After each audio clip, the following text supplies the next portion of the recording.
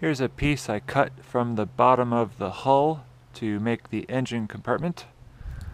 And there's a piece I cut from this piece, and all of that should be what I need to create the rest of the rudder. Got some blocks inside to hold the next piece at the right position. This rudder is a perfect job for using up some scrap. So I'm going to turn all of these tubes into one long tube and then attach it to the top of the rudder. I'm using this angle to line up all of the tubing so that I can get it to be one straight piece. This hole is to let coal tar epoxy through. And the reason I'm coating the inside of the rudder with coal tar epoxy is because I can, and because this way I don't have to worry about leaks. If this fills with water, it's protected inside just as much as it's protected outside. This is part of the propeller shaft that I cut off. I'm using it at the bottom of the rudder. This will be the pivot point. This is 11 gauge steel, and I've tried a lot of different ways to make this bend here.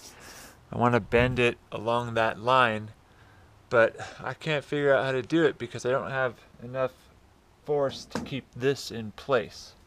So I think I'm going to resort to scoring it along all these lines and then bending it. So I'll just keep scoring it until it's weak enough to bend, and then I'll have to weld on the inside where the score is. That should not compromise its waterproofness, and it should maintain its strength. Maybe I should take this to a professional shop and have them put it on their brake and do the bends for me, but I just feel like doing it myself.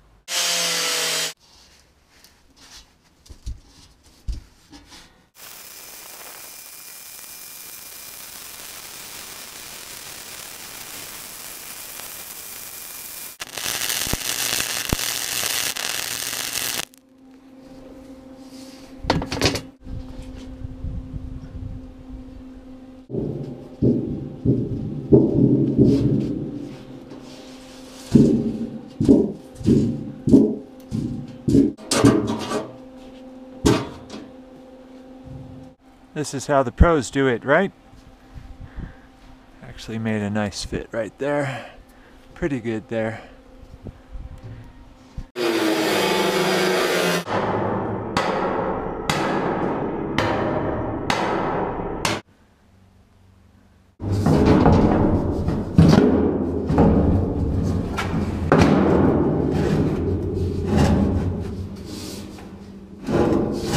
That works for me.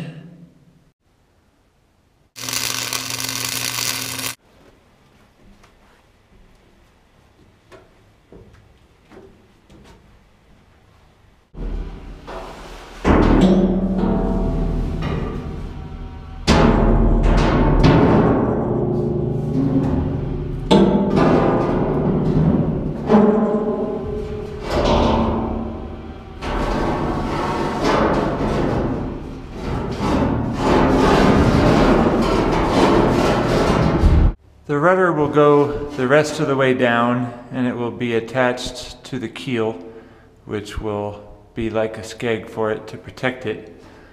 The reason I have this piece installed is because I've seen a lot of logs that have problems with the rudder, and they can't fix it out in the middle of the ocean, so they have to make do, or in one case they had to get rescued.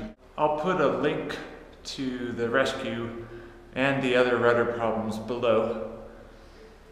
So this way, I'm hoping that if I have rudder problems, then I'll be able to pull the whole rudder up and out and fix it myself. The other purpose this serves is like a sea chest.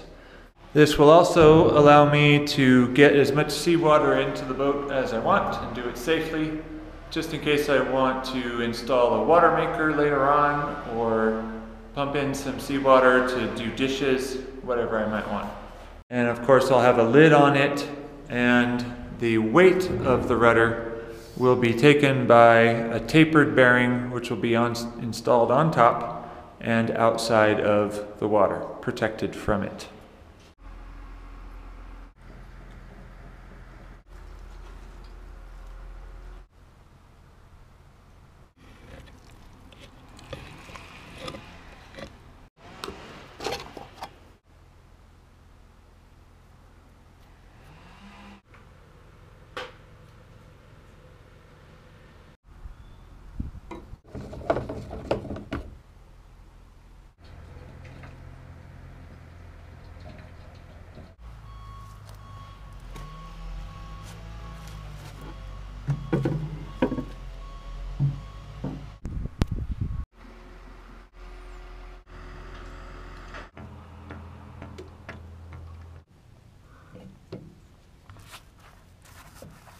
This is a double trash bag below the oil drainage plug.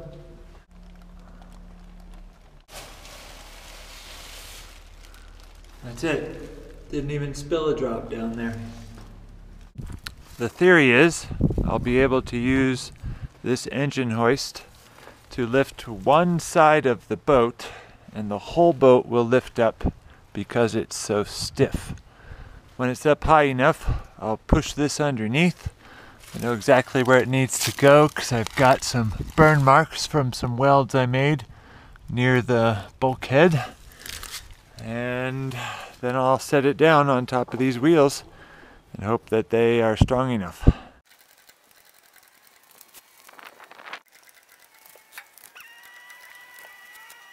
I have this lift set up to put the pressure on 2 points just to spread out the weight.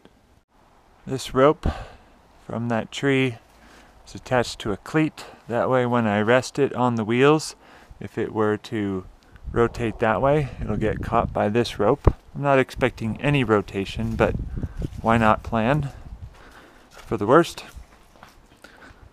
And then same thing over here. That rope will catch it from that tree if the boat were to rotate that way.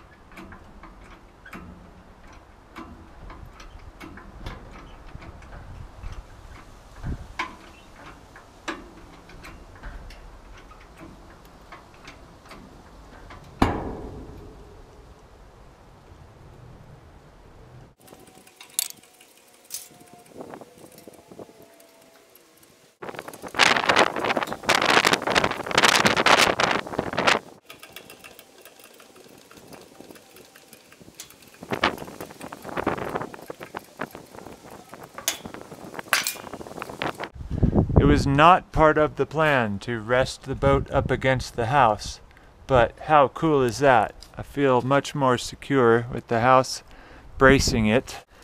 I often tell myself I should just get rid of these old blocks of wood that I have underneath those trash cans, but then it always turns out to be useful. How's that for a perfect fit? How cool is this? Does this count as a knockdown, or does the mast have to touch the water? Does that look right to you? So everything went very smoothly. I spent about 12 hours preparing to do it, and then about 6 hours actually doing it.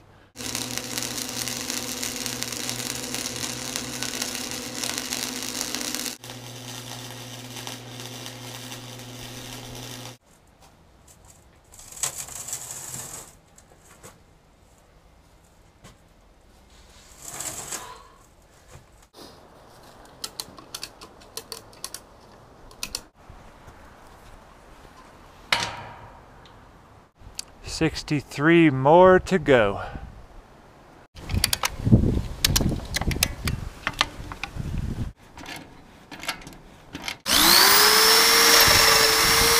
All the holes are now drilled out, and they're ready for a fairly large bolt. This piece goes at the bottom of the keel. That's where the rudder will go in.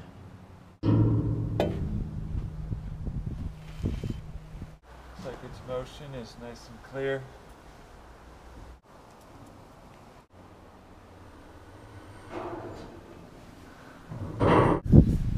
Here's where the rudder comes through and how it will sit.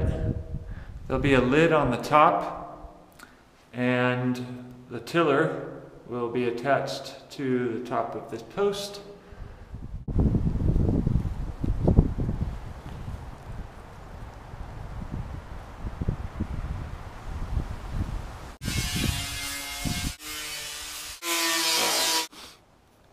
Ten hours later, got most of the paint off. Here's 2 gallons of coal tar epoxy. I'm gonna put it on with a roller because I don't think this will go through an air gun. I know Seeker got it to go through an airless sprayer, but I don't have one of those, so this should do it. As you would expect, debris gets in.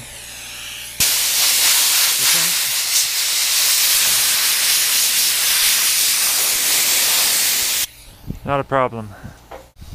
There it is. Needs some touch up, but it's good protectant for now. Looked it up online and it turns out if you thin it enough, then you can spray coal tar epoxy. I got this done just before the cold. Tomorrow it's going to be down in the 40s and then the day after that freezing. According to the manufacturer, it has to be at least 50 degrees outside.